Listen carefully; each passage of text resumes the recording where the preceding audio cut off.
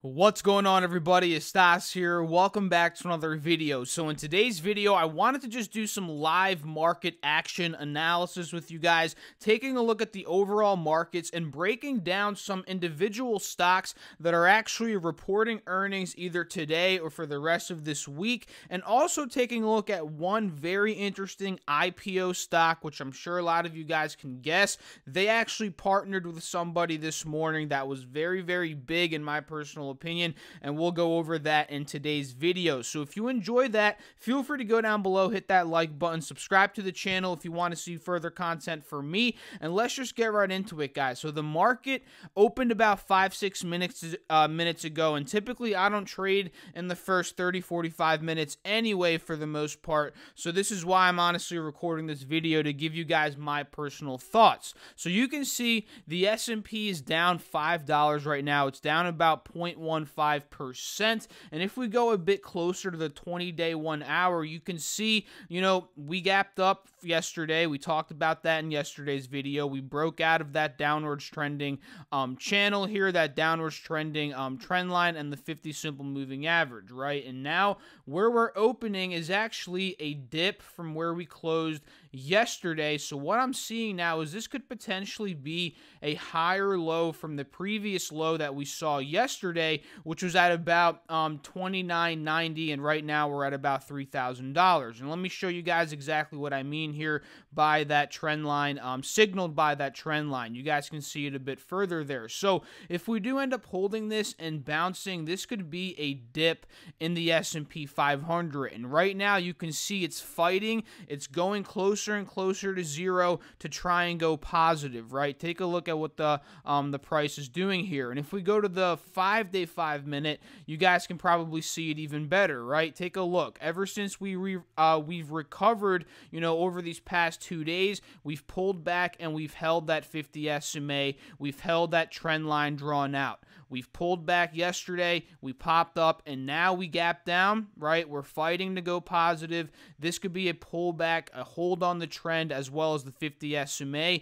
If it does end up holding those levels, that could be a spot where we could buy the dip, right? But let's say it dips below these levels, this trend line, the 50 SMA, and it starts to dump, let's say, back into 29.80, 29.90. That is pretty bearish in my opinion. We could be selling off further from there. So that's what I'm looking at right now on the S&P. The NASDAQ, kind of the same. This one's rallying up a bit right now, but it's still down about 24 points, down about 0.3% right now. And the Dow Jones is actually down 0.44%, down $120, which actually leads us into the first stock that I want to talk about very quickly here, which is actually Boeing. I'm guessing Boeing right now is weighing down the Dow heavily because they just reported earnings, and yes, they are dumping heavily right now, guys. They're down $5.40, down 1.45% right now. And if we go to the 1-day 1-minute, you can see the initial dump to 360 they saw this morning. We popped back up. We filled that gap pretty aggressively, right? We actually swung all the way back up to 370. We started to struggle to hold that, and now you can see once the market opened, people are dumping their shares, and the stock is falling, right? We're starting to see it give. It is dumping, and I'm pretty sure their earnings, they came in at $15 billion in revenue, and they were expecting $20 billion in revenue, and that is quite the miss, guys. I think it was one of the biggest misses. Crap, what was it? It's probably here. Oh, here it is. Boeing's 2Q loss is actually the biggest ever. That's the biggest loss ever, guys. Oh my goodness. So the 2Q loss, biggest loss ever. So that is a very big negative catalyst there. And if we go down a bit more, you could probably see the actual earnings. Okay.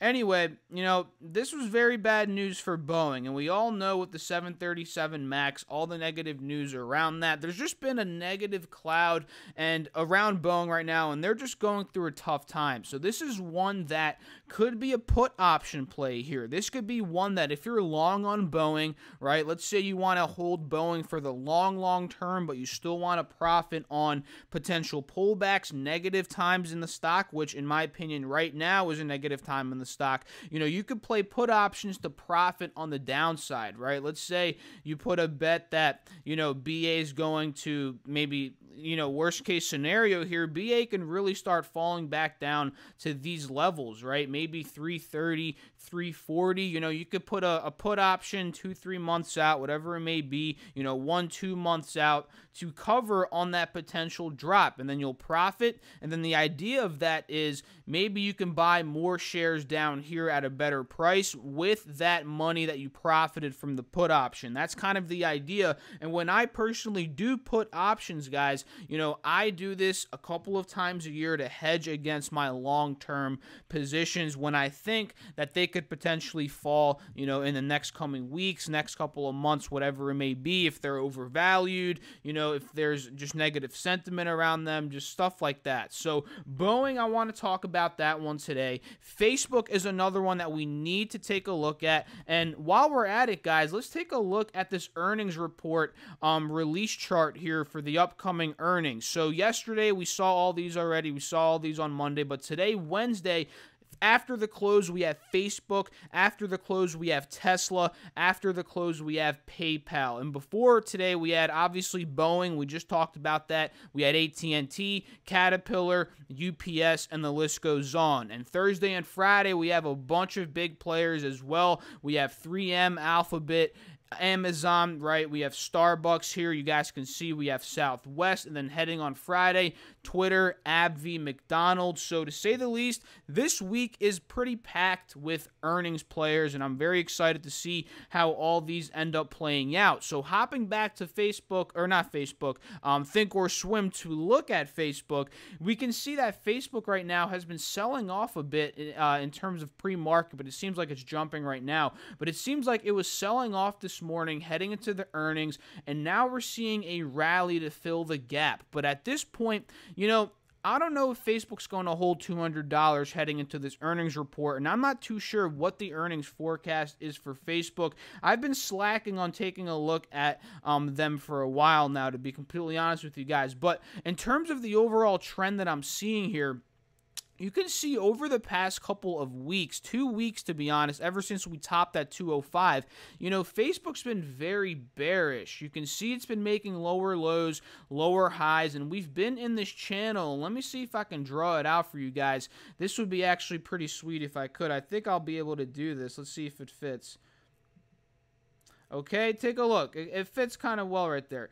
Facebook's been in this channel here where it's been making lower lows, lower highs, and at this point, we saw that little rally to 202 this morning, and let me see if I can show you guys. We got that rally to around, or no, that was not this morning. That was yesterday. We got the 202, and then we started to dump, and if we go back to that 20-day chart, that dump occurred under this you know, under this trend line resistance here. It dumped, and now we're kind of trending in the middle. So at this point, heading into the earnings, you know, this is going to be very, it's going to really tell us, is Facebook going to break out, or is it going to be bearish? Is it going to potentially downtrend? And what that is, let's say it breaks the resistance of this channel. That's a very bullish breakout. But let's say we dumped below the support of the channel. That is very bearish. And heading into this earnings report, guys, really anything can happen. Facebook, we've seen it fluctuate 10%, 5% up, down in terms of earnings. You know, this can very well happen today. So keep an eye on this one for tomorrow. That's what I'm personally keeping an eye on for as well. Beyond Meat is one that's actually not reporting earnings, or actually they are reporting earnings next week, I believe. 29th is next week. That's not this week. That's probably like Tuesday, Wednesday, or Monday, Tuesday, Wednesday next week. But they actually just ended up opening up a partnership with Dunkin' Donuts, guys, actually known as Dunkin' now. They actually dropped the donuts part for those of you guys that don't know. And it's actually interesting to see they're actually putting up a bunch of new stores with just Dunkin'. It's kind of weird, right? Because you know it as Dunkin' Donuts. But anyway, that's not the point. But Dunkin' is adding Beyond Meat sausage as a menu option. The coffee chain is the first U.S. restaurant chain to offer the Beyond Meat sausage.